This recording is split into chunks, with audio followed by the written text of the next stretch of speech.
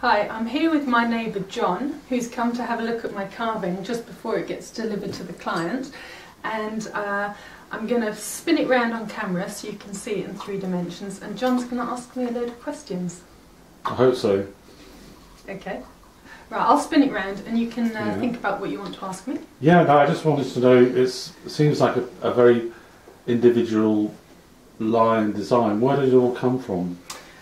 Well, it's based on the style of lions that were around in the 15th century, medieval lions, when people hadn't actually seen lions, which is why it doesn't look, as my dad would have it, doesn't look like something you'd see at Whipsnade. This is, he showed me, the client came to me originally with this photograph which he'd seen at an auction, and initially he asked me, can I reproduce it? And I could do an exact copy of it, but you can see that this had been cut out of a door lintel and that the features were quite badly eroded, and we talked about he's going to have it in his living room on a coffee table, and we thought that it might actually be nicer to make a freestanding carving that was designed specifically for his room. So we decided to get rid of the door lintel, and so it's actually positioned so that I curled the tail round so that it can be seen from through the window, and the head's turned so it's going to be greeting people as they come in from the room. But how would you describe the effect it has now, the way that you've actually made it?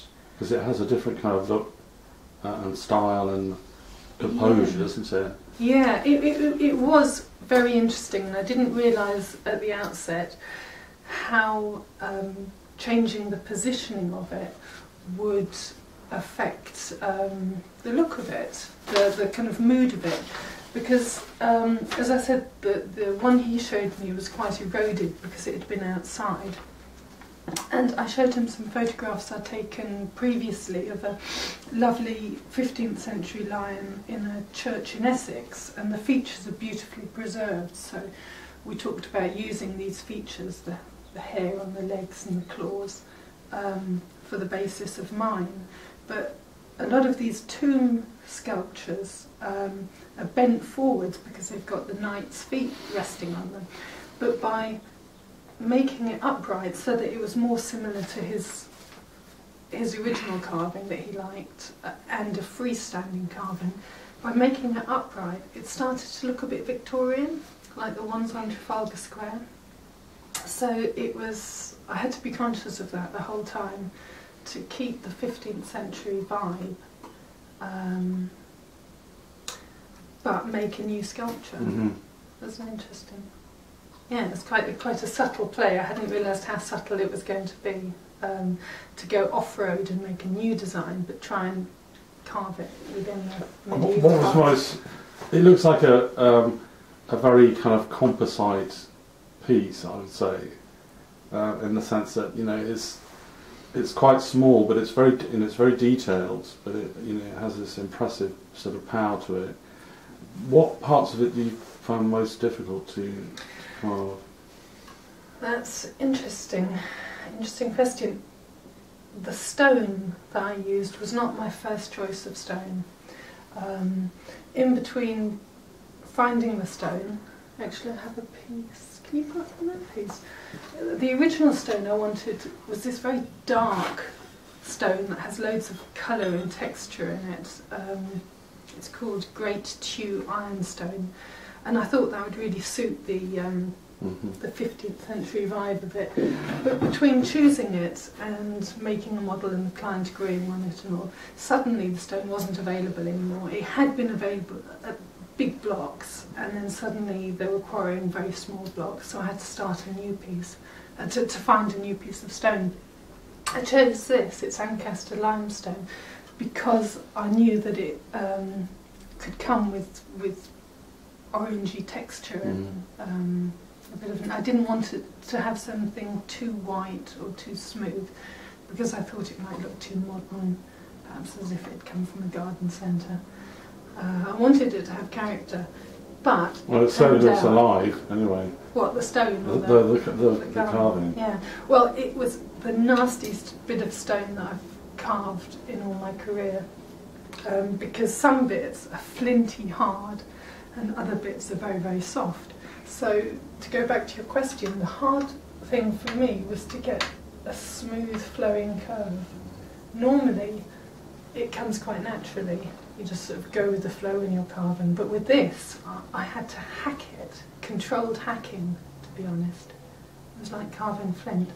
So getting that smooth curve was very hard.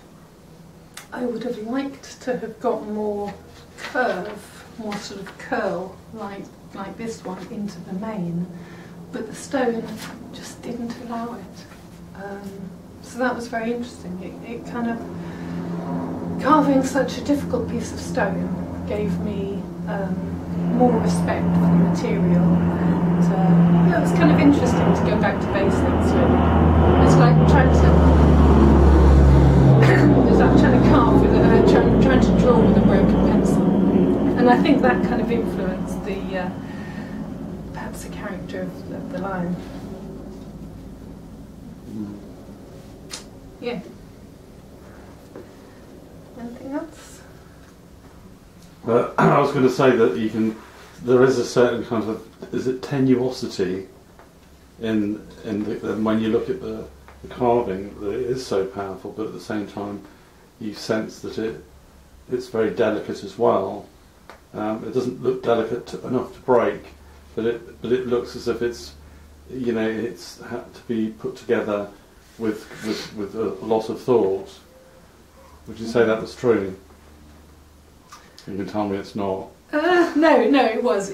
I was totally conscious. It was interesting. I was kind of it required a different kind of attention from me than I had to be present the whole time. I couldn't just drift off with it.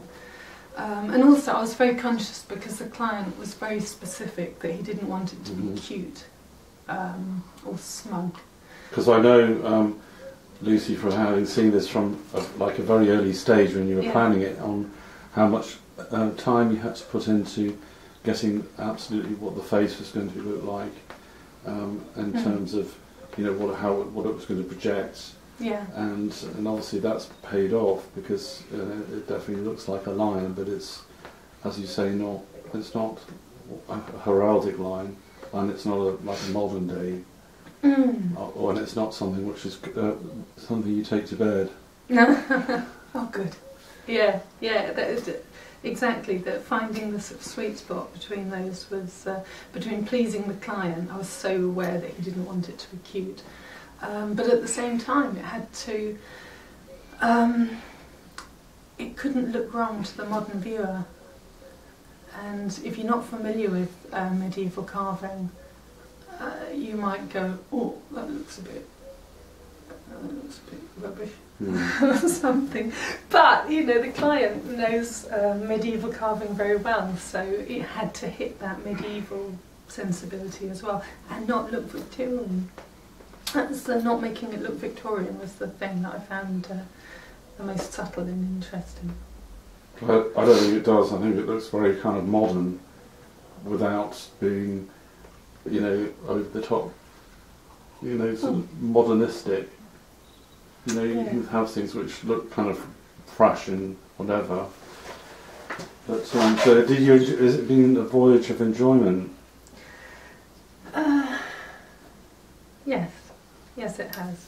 It was hard because of the stone. But it has, yes. I do love this kind of. You nearly got a smile on the lion then.